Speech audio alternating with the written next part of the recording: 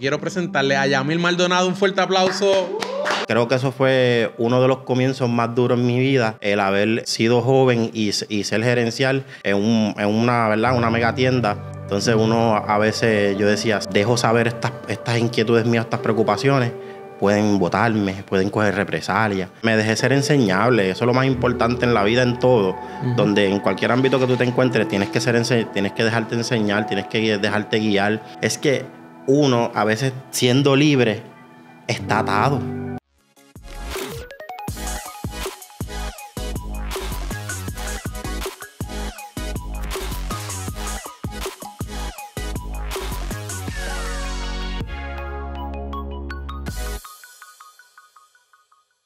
Bienvenido a otro episodio más de tu podcast favorito, Ganando Siempre.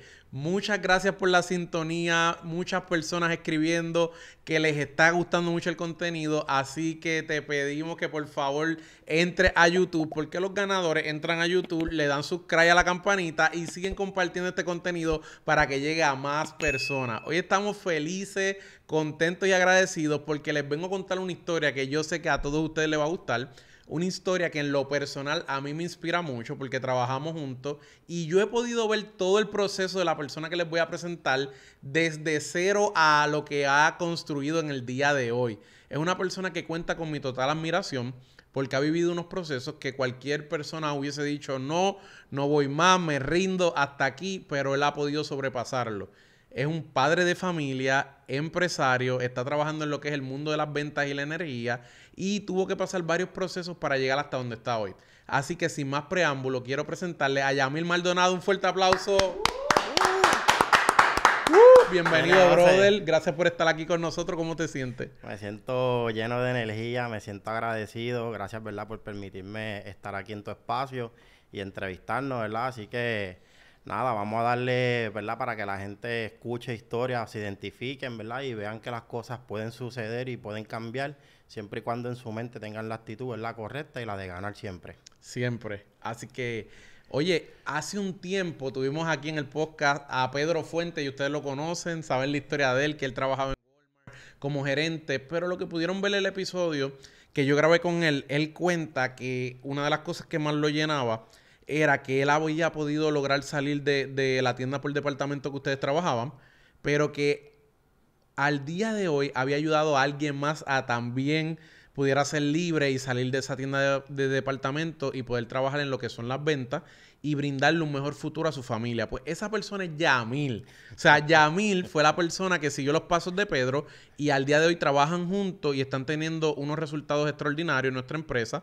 Y cuéntanos, Yamil, yo quiero que tú nos cuentes para las personas que no te conocen, ¿cuál fue tu historia? ¿Cómo fue que tú empezaste, verdad, en lo que es el emprendimiento y cómo era cuando estabas trabajando en esa tienda?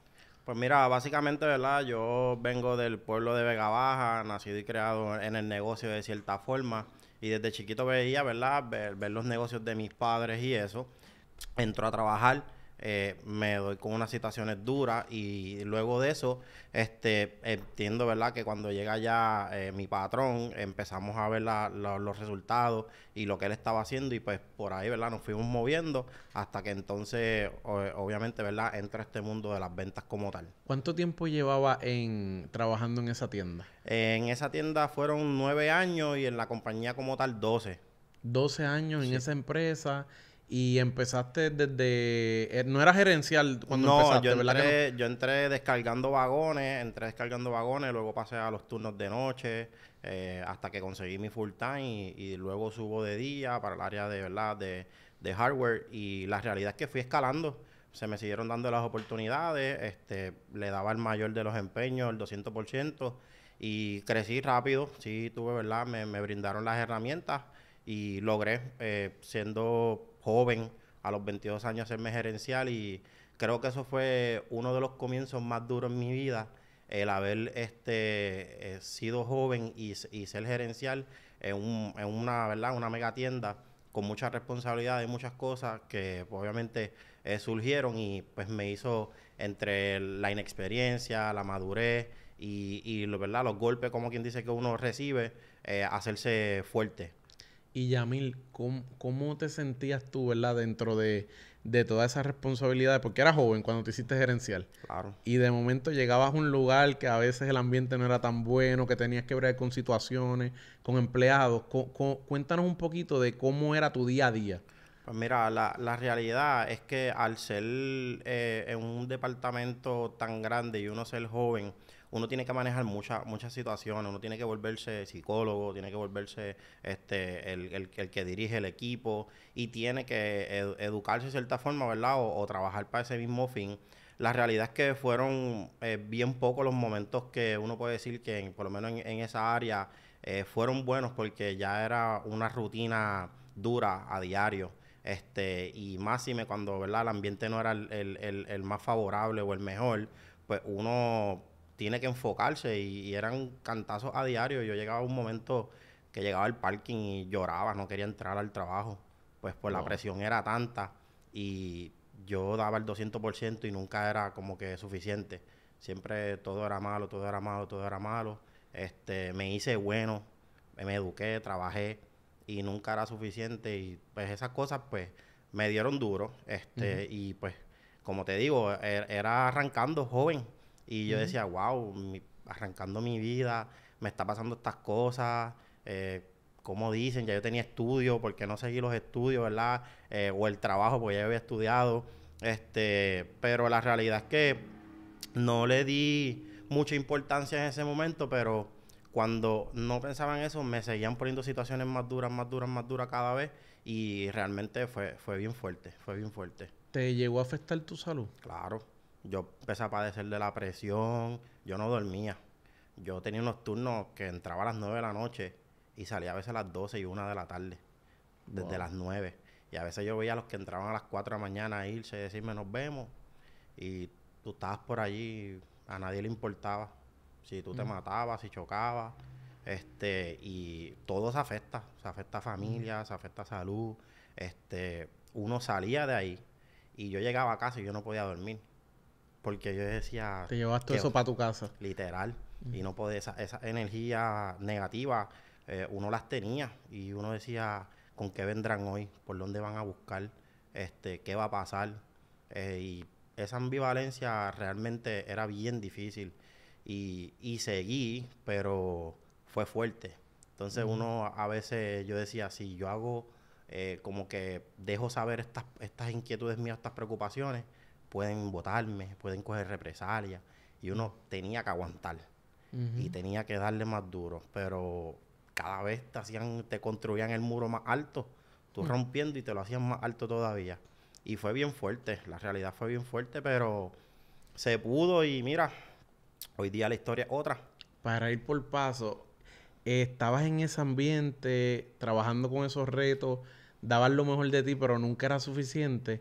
Y de momento, ve el ejemplo en Pedro, que Pedro empieza, yo me acuerdo como hoy, el día que tú fuiste por primera vez a la oficina, y tú empezaste a ver que Pedro le empieza a ir bien. ¿Qué provocó eso en ti? Al ver sus resultados, ver que él estaba bien entusiasmado. Pues mira, la realidad es que compartíamos el mismo turno y hablábamos mucho, nos planificábamos. Recuerda que lo que pasara en esa unidad era responsabilidad de nosotros. Pero yo veía que él me dijo, mira, yo quiero una ventita y nada, con eso, ¿verdad? Yo voy a estar tranquilo y conforme, pero una ventita no fue suficiente. Y fueron dos y fueron tres y llegaba y me decía, wow, hoy hice tres ventas, ayudé a tres familias, y la vida me está cambiando, Yamil. Y yo decía, mira, Pedro, yo creo que llegó el momento de, ¿verdad? De yo poder hacerlo también. Ujú. So, yo estoy viendo en ti los resultados.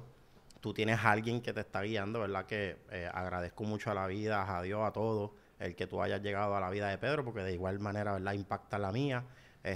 Y gracias a Dios, pues estamos donde estamos, ¿verdad? Pues por todas esas cosas que pasaron positivas.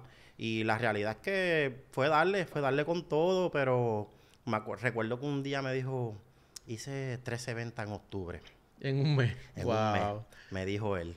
Y yo le dije, wow. Y si lo traducimos en dinero, puede ser X cantidad. Y luego empezó a comprarse su Type R que soñó. Compró una Jeep Grand Cherokee, compró un jet ski. Y yo dije, está logrando sus sueños. Un hombre que venía de hacer 20 cosas y no se le daba. Y hoy día mira cómo su vida está cambiando. No hay manera de que a mí no me pase igual. Y yo le dije, ¿sabes qué? Vamos con todo. No hay break.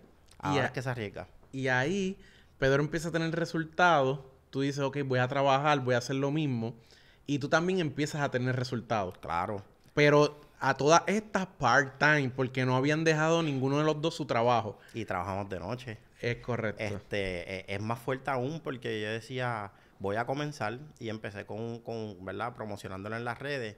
Y hubo un compañero de otra unidad que me dijo, mira, yo estoy buscando orientación de placas solares, ¿verdad? Y dije, pues, estoy aquí, te vamos a ayudar.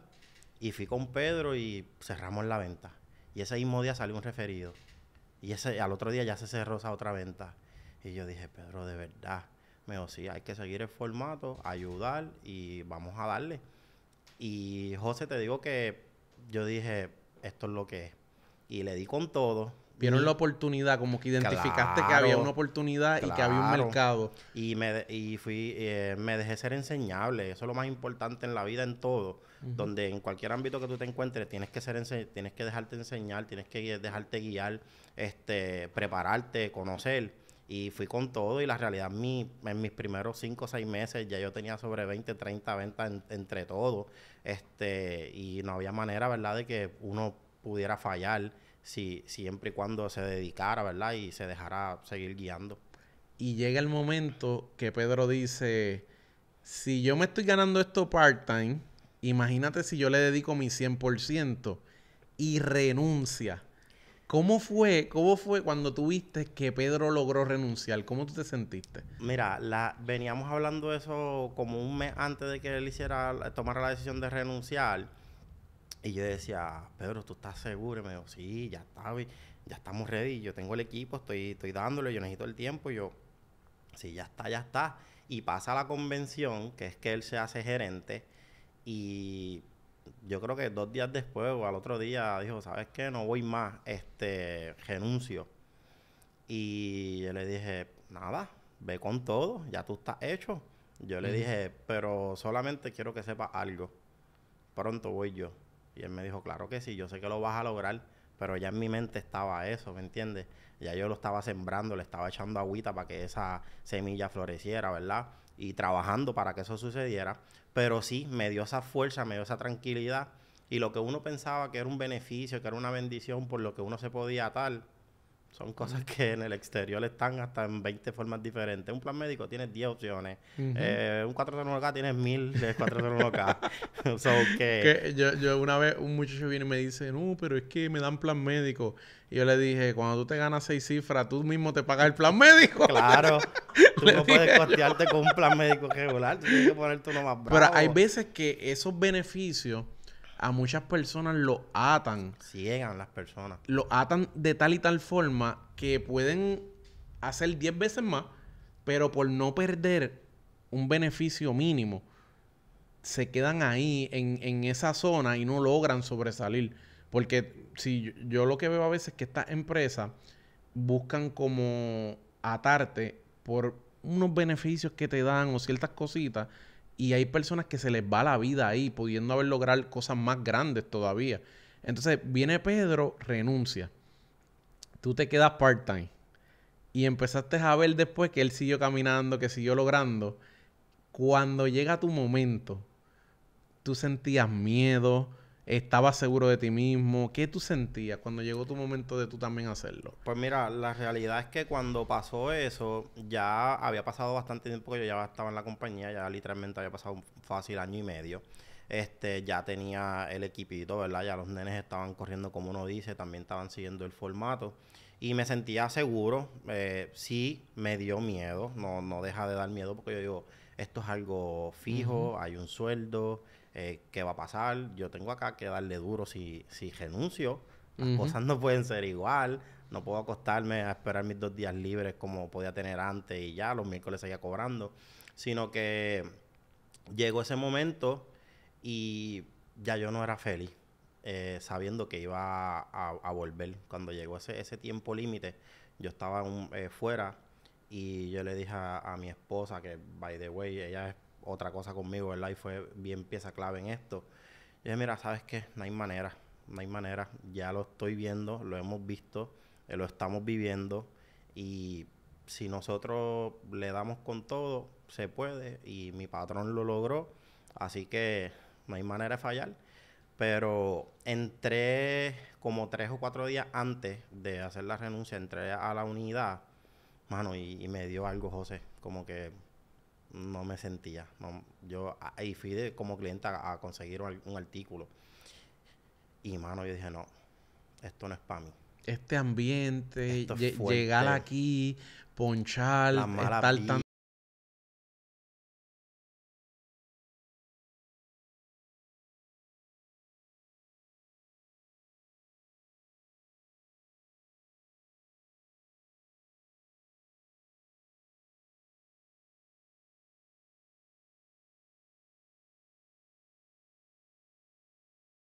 Mira, Yamil, pero un poquito más, aguanta un poco más.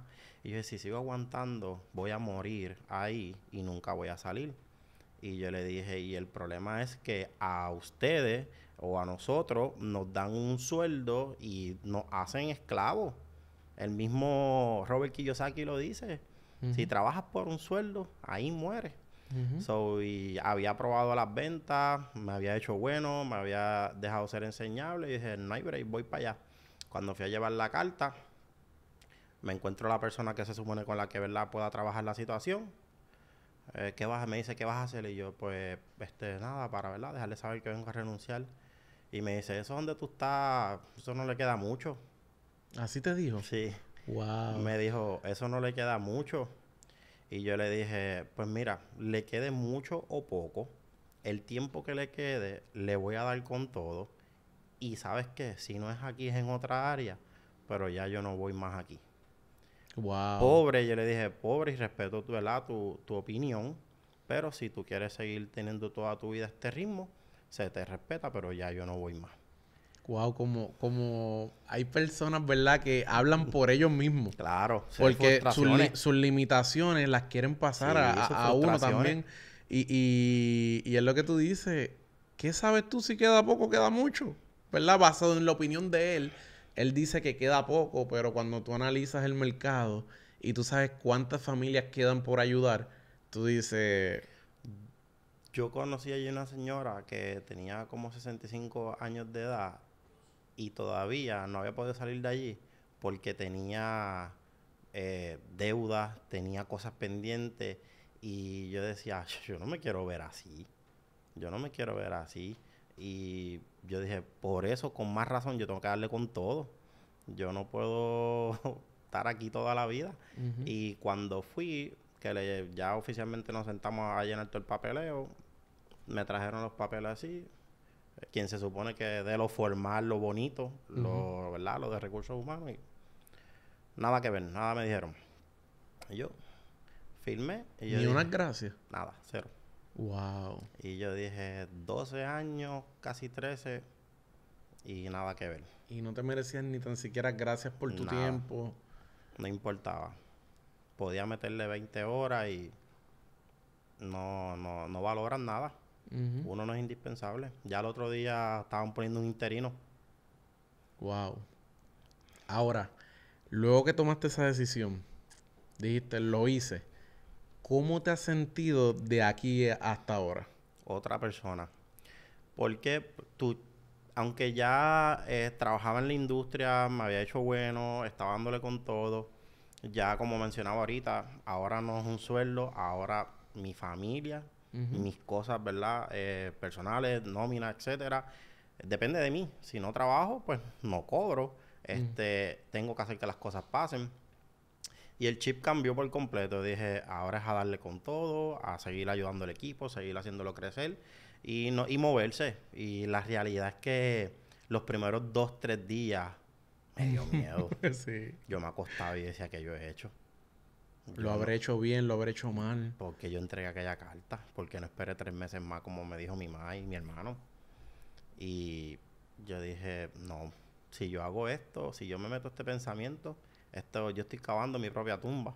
Ujú, Y nada, pasaron yo creo que ni 3 días cuando yo dije, ¿sabes qué? Vamos a darle con todo de nuevo, se acabó, esta es la vida mía nueva, Solicité el plan médico, el, El famoso plan el médico. famoso miedo. De verdad que es increíble. La joven que me trabaja lo del plan médico me dice, pues mira, qué bueno, porque entonces esta misma semana te va a estar llegando tu plan médico.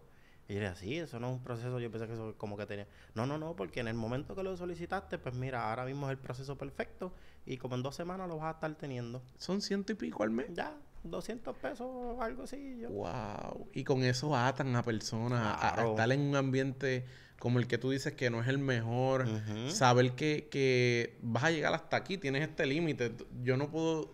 O sea, dime si es cierto o no es cierto. Si había un mes que tú querías ganar mucho más, el doble de lo que tú ganabas, ¿tú podías hacerlo? Podías meterle 1000 horas más, pero tú ibas a cobrar lo mismo. Hmm. No había break. Eso es lo triste. Entonces, cuando uno dice, soy bueno, estoy dando mi 200%, estoy comprometido con la compañía, estoy haciendo que las cosas pasen, viene por X o Y razón, suben a otro que ni tiene tan siquiera la experiencia o el expertise por encima de ti, ¿verdad? Para escalar una posición mayor entonces, para uno poder estar mejor. Y tú tienes que estar haciéndole el trabajo o ellos mismos haciéndole el trabajo a esa persona porque no conocen. Pasa en todos lados, no tan solo es allí, es en todos lados. Si estás buscando un lugar donde crear contenido, grabar podcast, hemos diseñado el lugar perfecto para ti. Parea Space, con buena calidad de audio, buena calidad de cámara, todo lo que tú necesites lo hemos creado para ti. Solamente tienes que traer tu creatividad, nosotros ponemos el resto. Te vamos a dejar el link por aquí para que puedas acceder y nos visites. Y ahora en nuestra industria, ¿verdad? Si hay un mes que tú quieres meter mano, que tú dices, estoy inspirado, quiero llegar a tal y tal meta, quiero lograr tal y tal sueño. Yo a veces le digo a los muchachos que es el tiempo que tú te ahorras, porque en un trabajo, pues tú lo puedes hacer en 10 años. Pero si en nuestra industria puedes hacerlo de un año en un mes, es posible, se puede. Yo me ganaba X cantidad en ese trabajo en el año. Ujú. Hace 4 meses ya yo me gané lo que me gané En en un un año. año. Wow. Y estamos hablando que, ¿cuánto? 4 o 5 meses Ujú. hice lo que me ganaba en un año. So, Es posible. es posible. Y si hay un mes que quieres hacerlo de un año, ¿tú crees que puede ser lograble? Claro, lo hemos visto. Ujú. Lo hemos visto. Tú eres un ejemplo, Pedro un ejemplo, Edgardito, Marilena. Ujú. Y se puede, jóvenes, la Entonces, verdad. ahora estás en un lugar que no tienes techo. Que tú puedes crecer lo que tú quieras crecer, ¿verdad? Nuestro mentor nos dice, aquí hay un cheque en blanco, tú decides cuál ¿Cuánto va a cantidad ser? tú le quieres poner. Ujú. 10,000, 20,000, 100,000, 200,000, 1,000,000. Ve por eso, yo te voy a apoyar, dale con todo, si se puede. Sí se puede. Estamos incendiados. 40 veces al día. Ahora, ¿cómo tú te sientes en cuanto a salud? Porque me comentaste que te subió la presión, que tuviste complicidad, ¿verdad? Ujú. Como que se complicó. ¿Cómo te sientes ahora? ¿Te sientes más tranquilo, más tiempo para tu familia? Mira, la realidad totalmente diferente. Si algo yo valoro más es eso.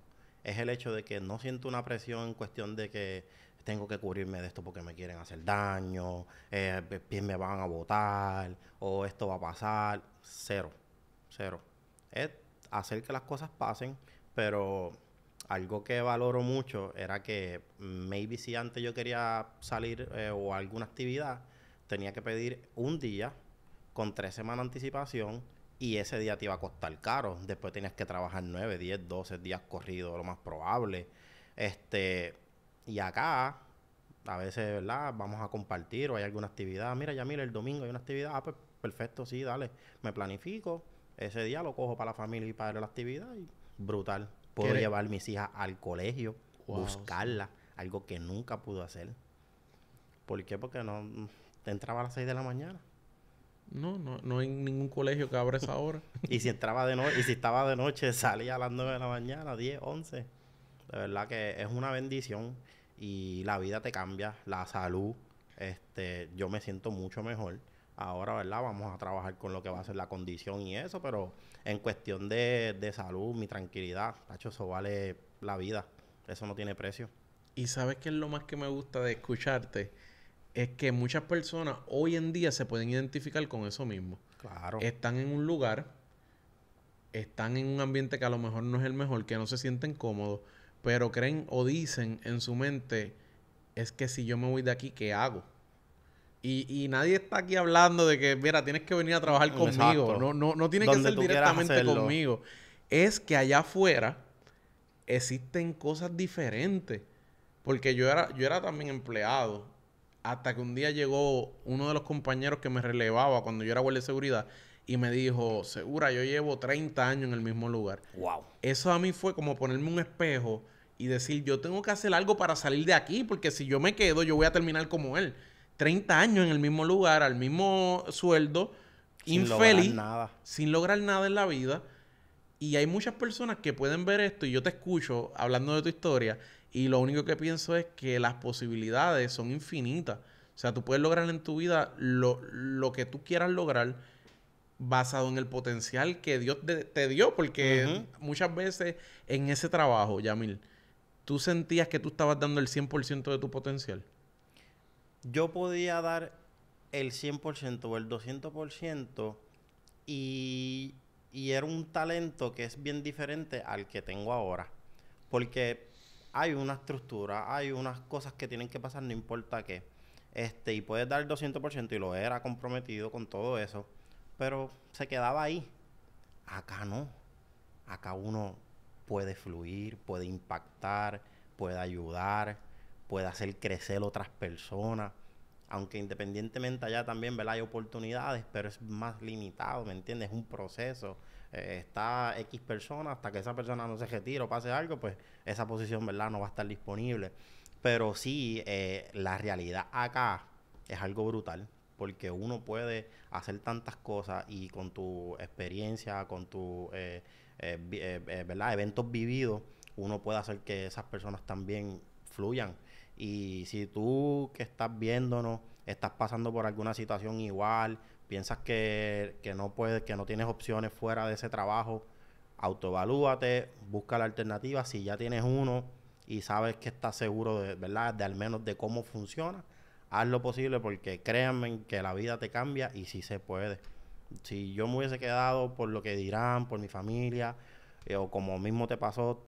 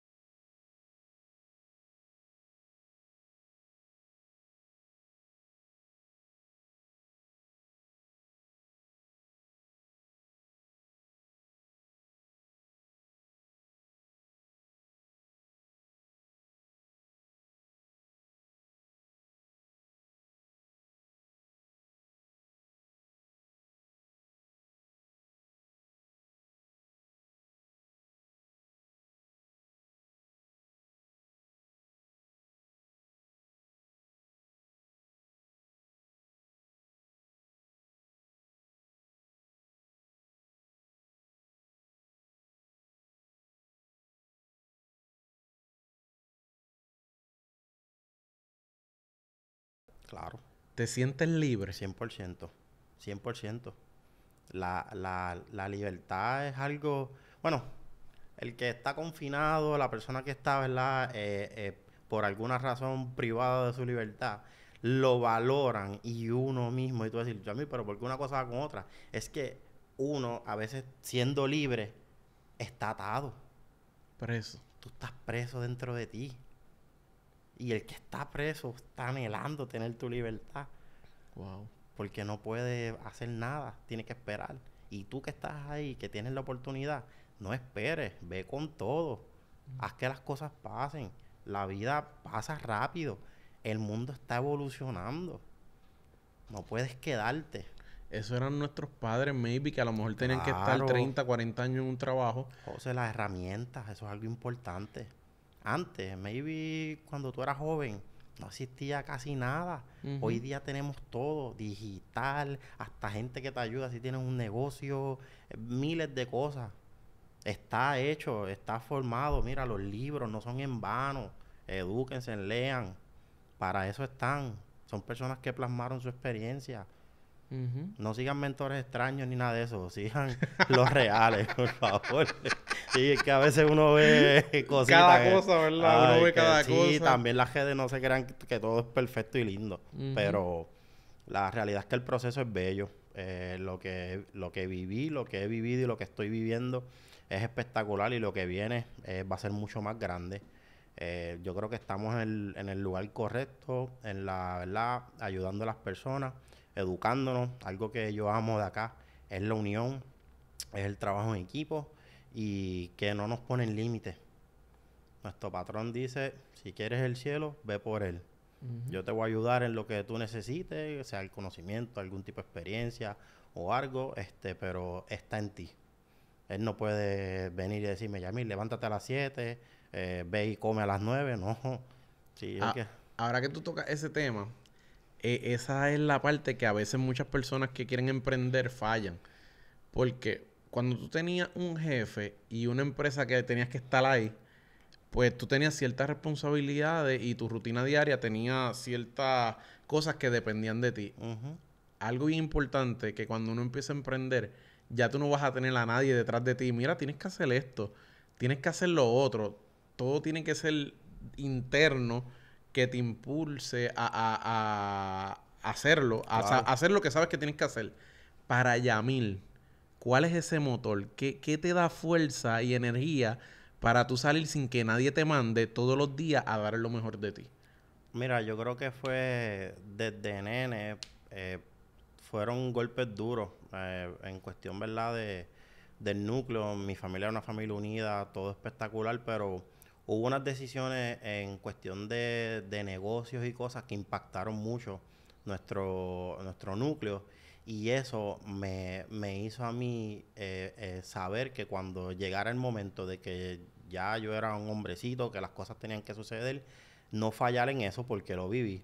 Y la realidad es que yo salgo todos los días pensando, yo quiero que mis hijas estén bien, yo quiero que mi estilo de vida sea yo quiero que ellas estudien, yo quiero que ellas tengan todo lo que maybe yo no pude tener y seguir poniéndome metas a corto y largo plazo. Pero la realidad, yo pienso mucho en mi estabilidad ahora mismo y lo que yo quiero lograr y esas metas, por eso es que salgo detrás de ella todos los Ujú. días. No importa qué, me levanto, doy seguimiento, hago lo que tengo que hacer, porque tengo constantemente en mi mente lo que quiero y lo que quiero, ¿verdad? Establecer ya en 1 o 2 años como meta que pongo a largo plazo y las que estoy cumpliendo ahora a corto Sí, plazo. que tu familia te da como que Claro, ese impulso, sí, esas ganas. porque oye, ahorita te mencionaba, yo no quiero estar hasta los 60 años trabajando para poder sobrevivir. Yo quiero que a los 60 años mi libertad sea a toda plenitud. Las Ujú. vidas de mis hijas estén impactadas positivamente, mi esposa esté bien, yo esté bien, los negocios estén corriendo y que haya sido de provecho. Yo no quiero estar a los 60 años viendo, ay Dios mío, tengo que buscarme 500 pesos para pagar las cosas, me van a dar 400 pesos de seguro social, que de aquí a allá eso no te va a dar ni para comer, Ujú. no, y eso es lo que yo me pongo en mi mente y tengo que salir todos los días, darle con todo. Nosotros vamos a casa de personas mayores Claro, y nos encontramos con esos escenarios. O sea, personas situaciones, que tienen el seguro social pero no les da el crédito explotado porque tienen un montón de deudas a esa edad, como quien dice, como que, wow, como tú, después de haber trabajado una vida entera, terminas con deuda en vez de con un estilo de vida bueno. Y yo te veo a ti y escucho tu historia y siento que tú estás cambiando el rumbo de tu familia y de tus generaciones. claro. Yo en la realidad, mi hermano mediano, él era duro conmigo, pero era por un bien. Él velaba mucho porque yo hiciera las cosas bien en cuestión de financiero, que no desperdiciara mi crédito, que hiciera las cosas así. A veces yo decía, echaba mucho, Ujú. pero yo no veía, ¿verdad?, el por qué. Y a qué quiero llegar con esto es que a veces estamos ayudando familias, José, y tú no sabes la cantidad de personas, o maybe las personas no saben la cantidad de personas que no pueden tener tan siquiera algo necesario en su vida porque su crédito está mal, sus finanzas están mal, algo necesario, que no es que Mm. están comprando una camisa, unas tenis, están comprando algo que necesitan hasta para sobrevivir, porque hay Ujú. gente que necesita el sistema. Y tú, el que no tienes nada ni tan siquiera para una preaprobación, que no es ni un crédito que están pidiendo excelente, es fuerte, es Eso fuerte. es fuerte. Y ahí tú ves que a veces las personas como que no valoran y toman decisiones a temprana edad, hacen cosas que cuando la realidad llega al momento ya Es muy tarde. es muy tarde, o tratar de reparar o tratar de dar para atrás, ya no hay break, no hay marcha atrás. Gracias por esa historia, Yamil. Hay una sesión en este podcast porque creemos que ganar en la vida es una actitud. Y yo no sé si tú te acuerdas una película que se llamaba Space Jam. Claro. Donde hay una escena que Bob Bunny entra y ellos iban perdiendo y él les llena un termo con agua y les dice, esta es la poción secreta de Michael Jordan. Y ellos se la bebieron y salieron a ganar. Pues en Ganando Siempre tenemos el Ganando Siempre Secret Stop, que te lo vamos a entregar, ¿verdad? Zumba. Como un Gracias. regalo, como un recordatorio, Qué pero bello. bien acompañado de una pregunta Ajá. bien importante, Yamil. Para ti, ¿crees que es posible ganar en la vida? 100%. Si uno, no importa qué tú quieras ser, qué tú quieras lograr o qué tú quieres emprender, pero si no haces las cosas correctamente, con la actitud correcta, educándote, no puedes ganar. Como único tú puedes ganar algo en la vida sin prepararte es que tú des un golpe de suerte y jugaste la loto y te pegaste. Ujú. Pero si tú quieres lograr algo y estás en tu casa viendo Netflix o haciendo, ¿verdad?, cosas que no te ayudan a seguir hacia adelante, pues no vas a ganar, no lo vas a lograr. Vas a quedarte donde estás. Ese entorno, ese círculo que tienes, ese se va a volver tu rutina, la rueda.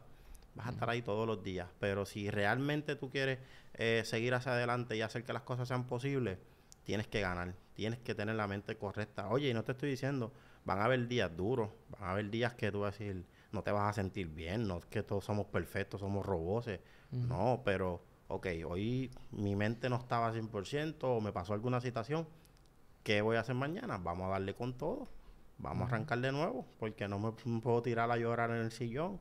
Y sí, hay situaciones que van a venir a tu vida, pero es sobrepasarla. Pero sí, en la vida, si no tienes meta, si no ganas, no vas a lograr que las cosas pasen. Es posible ganar. La clave es educarse y seguir creciendo cada día. Según te escucho, me inspiro porque veo personas como tú que son así, gente buena y que gracias a Dios le está yendo bien en la vida. Claro. Y son un ejemplo de que no importa lo que tú te dediques, si das lo mejor de ti, si te esfuerzas, si cada día quieres crecer como persona, lo puedes lograr. O sea, y en 100%. Puerto Rico muchas veces hay personas que dicen, ah, es que la cosa está mala, es que no se puede, es que mira, el gobierno me metió el pie.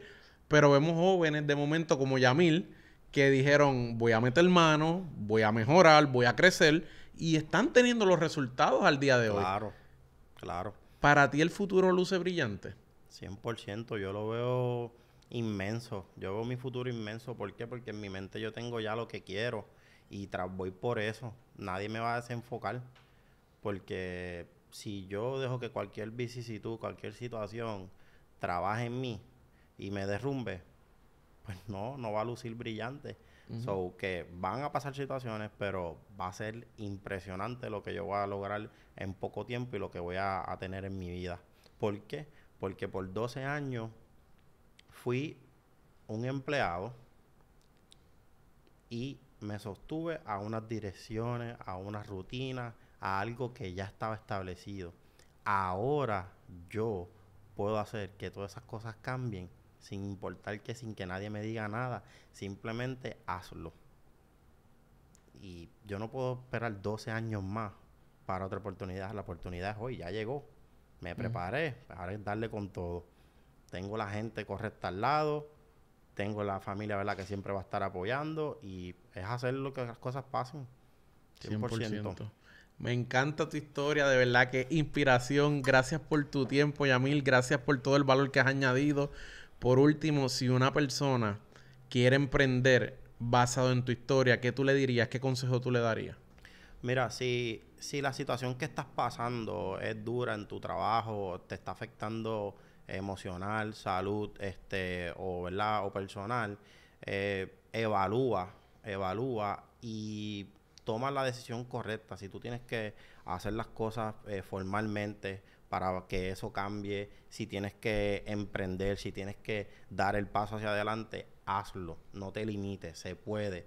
Yo lo hice, muchas personas lo han hecho y muchas personas lo van a seguir haciendo. Así que no hay nada escrito del que se arriesga, no. Se arriesgó, ganó. Si no, pues me levanto y vuelvo y lo intento, ¿verdad? Pero tienes la meta. Puedes cambiar el plan, puedes mejorarlo, pero la meta tiene que seguir siendo la misma.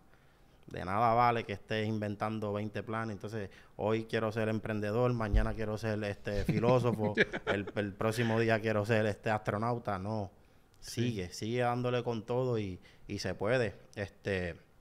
Muchas personas lo han hecho y van a seguir haciéndolo. Así que al final todo es posible, pero hay que arriesgarse y hay que darle con todo y hacerse bueno. Gracias por tu tiempo. Ha sido un honor tenerte aquí y que nos cuentes tu historia. Ya por último, si alguien te quiere seguir tus redes, lánzala ahí. Pauta. En Instagram es Yamil Maldonado y en Facebook Home Solution by Yamil Maldonado. Y la realidad es que ahí estamos, en las redes. Gracias. Así que no olviden que ganar en la vida es una actitud. Y los ganadores entran a YouTube, le dan subscribe a la campanita para que este contenido, historias como las de Yamil, puedan seguir llegando a más personas y se inspiren de que ellos también pueden ganar en la vida. Así que ha sido todo por hoy. Les agradezco la sintonía. Nos vemos en la próxima. Gracias. Tumba.